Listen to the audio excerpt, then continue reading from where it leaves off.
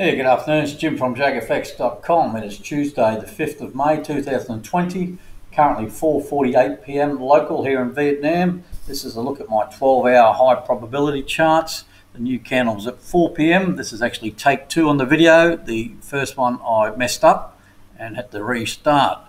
It took a while for me to get the spreadsheets up to date and bring the charts, tidy up the charts, so hence a little bit delayed reaction. So this is my watch list on the right. Anything you see highlighted in blue is ones I've got trades on. No highlight, no trades, and orange are the ones I'm going to speak about in this video. So this is the high probability chart. Everyone's familiar with it, or most of you should be. We'll start with the CAD yen. Now, like always, you can slow the video down, pause the video, read my notes. You'll see lots of lines, blue trend lines, just things that interest me. Green trend lines, bullish divergence. If you see red trend lines, bearish divergence. My buy trades are designated by blue lines, horizontal and vertical, and sell trades are red lines. Stops are normally a red dotted line. Overall break even, yellow dashed line. S1, sequence 1. S2, sequence 2. So that's where those sequences start, on those lines, on those trades. So at 4 p.m. or just after 4 p.m, I had a look at the MACD Platinum, which is this bottom indicator. Remember, with this indicator, I'm looking to buy when it's below the zero level and sell when it's above the zero level. When it comes through the zero level, like it has here on the previous candle, 12-hour candle, and I'm going to sell from sequence 2, and it's in profit, I look to take some action. In this case, I close half and put a stop in place just under the entry level. So that's that, close 0.1 and stop at 76,125. That gave me a whopping $5.03 profit, which has been added to the list, and changes my overall break even down to 72,095, which is down here somewhere. Don't worry about that too much, because all I do is then wait for a new buy signal to try and clear this sequence 1. That's the CAD yen. Swiss franc, Japanese yen. I was a little bit late to the charts after I sort of slept in. I was having an afternoon sleep. But there's a new sell signal here. And hang on a sec, I'll just move it across a bit so you can see it. New sell signal here, the red dot, red QMP filter dot, which is these red and green dots in the chart. MACD Platinum's above the zero level. So not only is it a second hedge sell on sequence 1, it's also a new sequence, sequence 2, roughly at the same price, pretty close to it. So because the MACD Platinum's above the zero level. My overall break even is 106,213, which is way down here somewhere. Don't worry about that too much. What I'm trying to do is make some pips out of this new sequence 2. Then once the MACD rolls over and comes down here, it'll give me a buy signal somewhere, and then I'll clear this other sequence. So that's the plan. So two new trades on the same candle. They were down here. I was as I was a bit late to the charts, but then it's gone against me, which is the usual story. Euro Aussie, what happened here? Oh yeah, my sell, what is it? S3, which was somewhere. Hang on a sec. Buy remaining stopped out. So yeah, this buy here was a sell, a third sequence. It gone up, and the MACD Platinum gone through the zero level, and as you can see, prices rolled over and come down, so I can remove that stop level. That's no longer valid. That just cleared a few trades there. One trade, it gave me $2.06 profit, and that's all been added to the list here. So I've just got the two sequences on now, and again, you can read my notes. A bit all over the shop, these notes, I don't know why. So that was just a stop out on a buy trade from this area here. Overall profit on that little buy trade. Just not getting much traction on some of these trades. Euro CAD, buy remaining stopped out. Yep, same deal. Buy trade here. This is pretty much what happened on the Euro Aussie.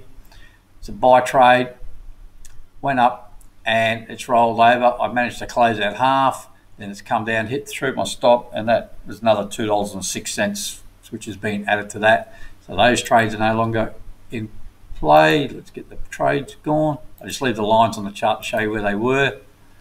I didn't delete the Aussie, Euro Aussie, because they're in trades with, they're part of other sequences.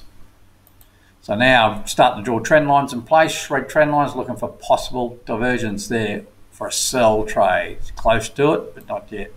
So it's Euro CAD, and now that will be changed to a unflag. Right, moving right along, Euro Pound. Let's have a look. Yep, second sell trade taken. So we have a sell here. See the MACD platinum's above the zero level. Then it went against us. We had a buy, so I took a hedge buy. And now we've got a new sell signal, and I've taken a sell, third sell, or second sell, third trade, second sell. And overall break evens, this yellow dashed line down here, 86906 0 point. So MACD platinum's above the zero levels. The only concern is this blue trend line. It's as you can see, it's a fairly significant support level there, so I really need price to break through that convincingly, even though my overall break even is just above it. It's all a bit tight with the Euro Pound at the moment. Euro Yen, another remaining buy that was stopped out. So I was in a buy here, gone up, I'd already closed half, and it's just fallen away and taken out the buy, and that's the only reason I leave the line, so show you where the buy was taken out, the stop signal, and that gave us a whopping total of $3.44, and that's been added to the list. In a sell here, looking all right. MACD platinum still above the zero level.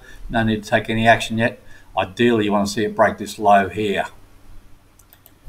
Euro USD, another one of these ones. Buy, gone up nicely, closed half, and just rolled over, taking out my stop on the buy.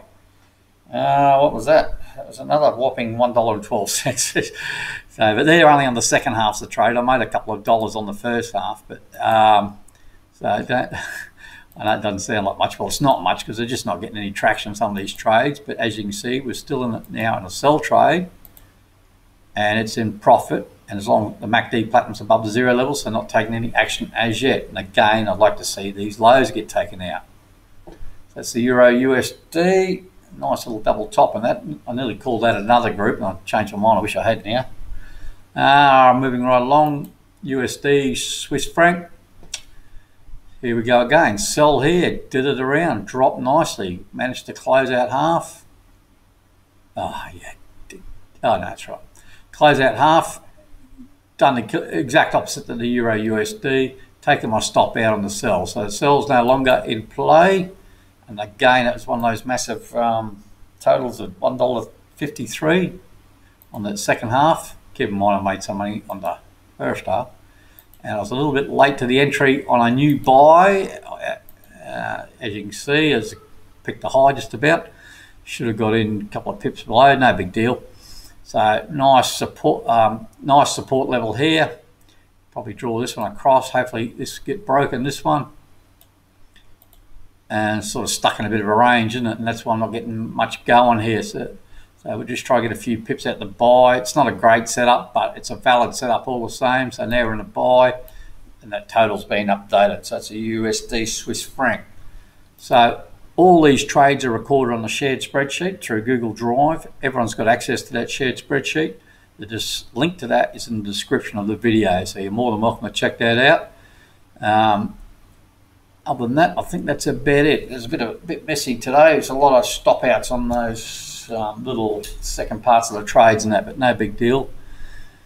And hopefully we'll just get some action soon. The Aussie interest rate news was a bit of a fizzer. Even no change as expected, but even the talking head speech after the event didn't really do much either. So if you'd like these videos, guys, please hit the subscribe button. If nothing else, hit the like button, and I will chat probably tomorrow sometime. Cheers.